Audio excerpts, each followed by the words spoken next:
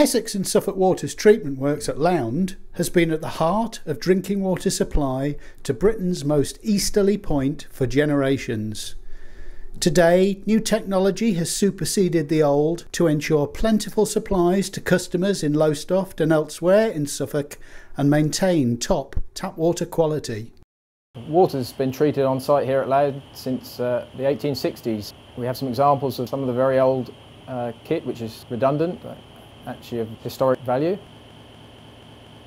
We're at Fritton Lake, adjacent to the treatment works at Lound. This is the main raw water source for the treatment process.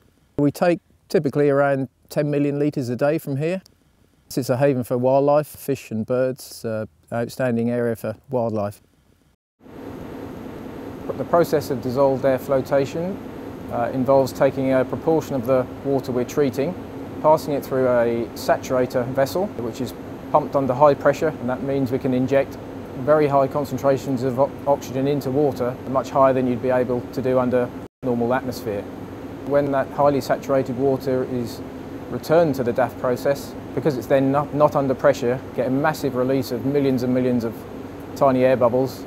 This floats to the surface of the DAF chambers, taking all the horrible brown gunky stuff we want to remove from the raw water. That is the chemical we've added, the ferric salt, combined with the colour and material in the raw water, and we remove this by hydraulic mechanism where it's further treated in a separate process. The land treatment process is monitored both continuously with online monitors, but also we carry out a series of manual tests in an on-site laboratory on a daily basis, and these take place on raw water, part treated water, right through to the final water stage. So we've moved from the modern DAF plant to on top of the filter building. The purpose of the filters is to remove the very small quantity of anything carried forward from the DAF process, and it's the first of two stages of filtration.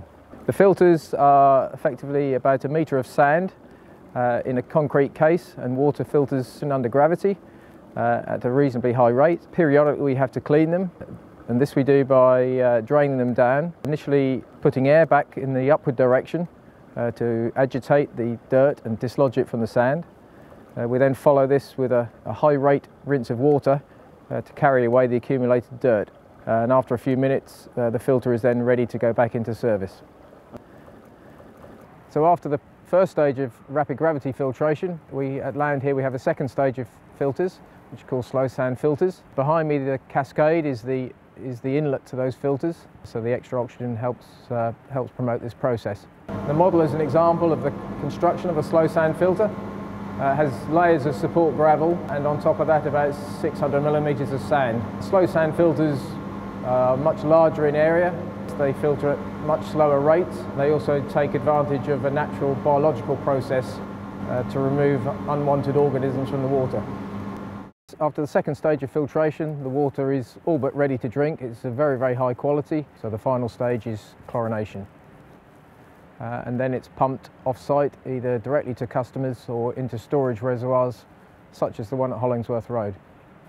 This water will feed generally the northern area of Lowestoft, of about 50,000 people, and a small proportion of the water goes in to the north of the site to areas such as Belton.